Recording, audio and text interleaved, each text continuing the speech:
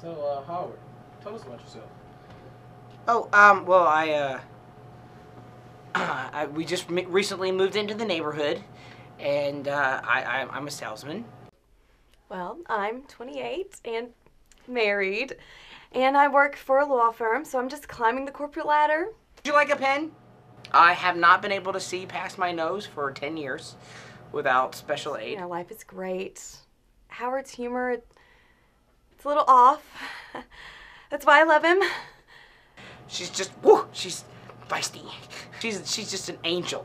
At times, she doesn't remember how much of an angel she is. I have to remind her, you know, with little hugs and kisses.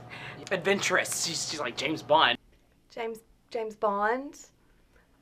I don't watch those types of films, so...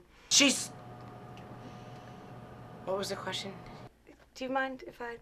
No. Okay. Don't tell Howard. Okay.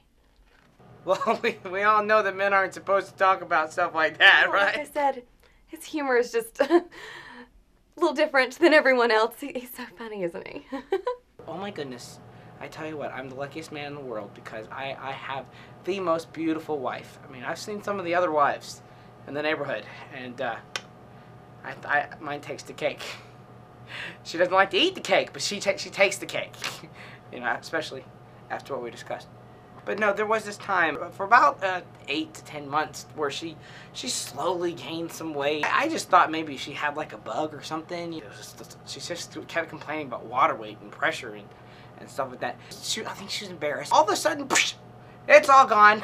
You know, whoosh, right out. I don't know how she did it. She must have gone on one of those like Hollywood diets or that get high school skinny thing. Man, I really wish I could do that. And he also said that you gained weight at one point and then quickly lost it. Could you elaborate on that? Can we cut?